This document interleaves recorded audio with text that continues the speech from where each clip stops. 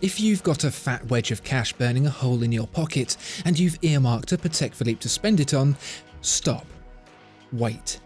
You mustn't spend a single penny until you've seen this.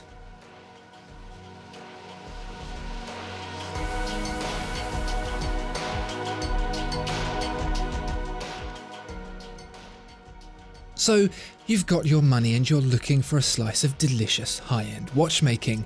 It makes sense to head straight for the nearest Patek Philippe because, well, it's a Patek Philippe. A reputation like that isn't earned overnight. Messrs. Antoine Patek and Adrien Philippe starting how they meant to continue by, inventing the winding crown. No big deal. But come on, isn't it a bit vanilla ice cream? Don't you fancy a scoop of pistachio or matcha tea or something a bit more interesting? Of course you do, and that's why we're looking at this Girard-Perregaux 1966. Don't be silly, it's not a commemoration of the one and only time the England squad will ever win a Football World Cup.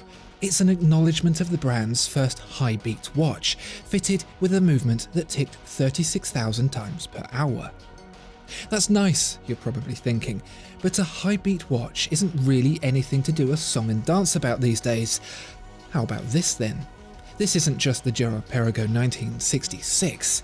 It's the Girard-Perregaux 1966 annual calendar equation of time. You didn't think all those other dials and hands were just for decoration, did you?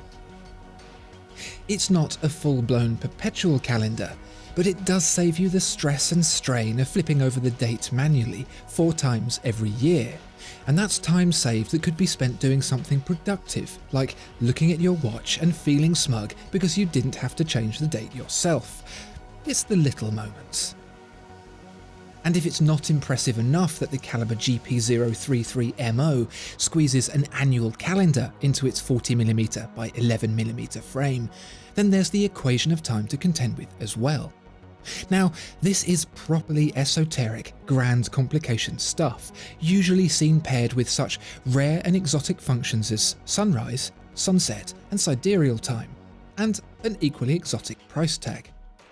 Pray tell, what even is equation of time? It may sound like a line from a lazily written science fiction film, but it's an actual real thing, I promise.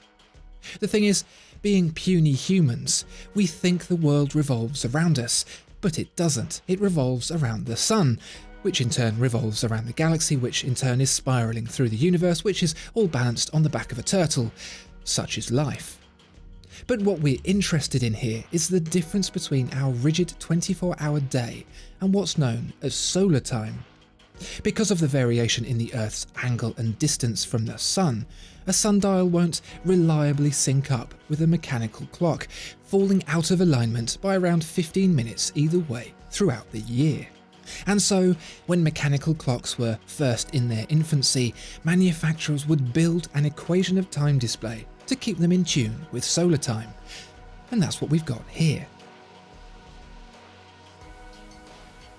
The ownership experience of a Patek Philippe is in a big way governed by the pride of owning something extremely exclusive. Knowing that you have one of a very few of something produces that lovely little smug feeling deep down, and the fewer, the better. And how much more limited can a run of something be than just 25 examples? Using maths, I can tell you that there are only 24 more exclusive options than that. That's how limited it is, and how limited this L.U.C. XPS Platinum is from watchmaker Chopard. The L.U.C. moniker is reserved for only the best Chopard watches. Those are the initials of founder Louis-Ulysses Chopard, by the way, and this really is one of the best. It's so good that this slender little thing has been wrought from platinum, the world's fanciest material. And the world's fanciest material isn't used for just any old watch. As the spoiler name reveals, this limited edition houses a version of the caliber 96, the 9601L, that's been awarded the Geneva Seal. And they don't go throwing around the Geneva Seal willy-nilly. It's no bronze swimming certificate. I mean, the caliber 96 is already considered one of the best in modern watchmaking before the standards of the Geneva Seal are even applied. And that's not my opinion, those are the words of Michel Parmigiani. more on him later. So, Chopard takes a world-class movement and then goes a step further, finishing it to the so strict it's almost petty requirements of the Geneva Seal. If you think your other half finds the smallest things to complain about, they ain't got nothing on the Geneva Seal. You know those car shows where judges in straw boaters with clipboards make sure the back of the brake pedal is clean and the toolkit still has the original manufacturer's fingerprints on it? They're slovenly hobos by comparison to the Geneva Seal. The folks at the Geneva Seal don't just care how clean and perfect a watch is, they want to know just exactly how you got it to that condition in the first place. The guidance to meet these requirements make a George R.R. Martin novel look like a pamphlet. If you're going for the Geneva Seal, you're committing to a whole world of watchmaking hurt. The funny thing is, that's exactly what Chopard did, and then went and covered this masterpiece of a movement up. Oh well, you'll just have to imagine it. Remember Michel Parmigiani from a few moments ago? He's a watchmaker, and a good one at that. He's so good that other watchmakers who charge a lot of money, come to him to make their watches for them. Parmigiani also makes his own watches under his own name, and this is one of them, the Tonda Quator.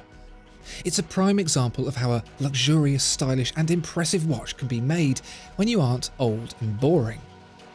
It's the Bugatti of watches, not least because Parmigiani made a very complex and very expensive watch for Bugatti, but because it has an air of style that's seldom seen in the stuffy world of high watchmaking. Those long teardrop lugs, the gilt-framed logo, the barley-grain guilloche, it all adds up to a luxury experience that's unlike any other, just like a Bugatti. You could admire the detailing all day, but Michel's real passion is what lies in the engine room. It's a watch that belies its complexity with balanced design, hiding a few tricks that don't make themselves apparent at first glance. A clue to the Tonda Quator's ingenuity is the date, a retrograde display that only circumnavigates the upper hemisphere of the dial. A watchmaker will avoid a retrograde display where possible because, well, it's hard. Not Parmigiani, however. And you'll get to see the retrograde date in action more than you'd think, because this little watch also hides an annual calendar within the caliber PF339. The subdials divvy out the day and month, and there's even a moon phase accurate to 122 years for good measure. If you ever get bored of looking at the front, the back is worth checking out as well. There are 359 components to admire here, all equally well dressed, from the 18-karat gold rotor to the striped bridges, but it's not all looks. You may wonder why the twin mainspring barrels only provide 50 hours of power reserve, and that's because they have, unusually, been mounted in series to torque-fill the movement as it winds down. Clever stuff. If you still want a Patek Philippe after all that, then, well, you must really want a Patek Philippe.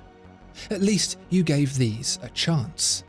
This is one of those games where there is no right or wrong per se, just what lights the fire inside you. And maybe, just maybe, one of these watches did exactly that. If you're the kind of person that appreciates quality and luxury, but doesn't like to tread the same old path as everyone else, then perhaps it's time to give your financial advisor a call.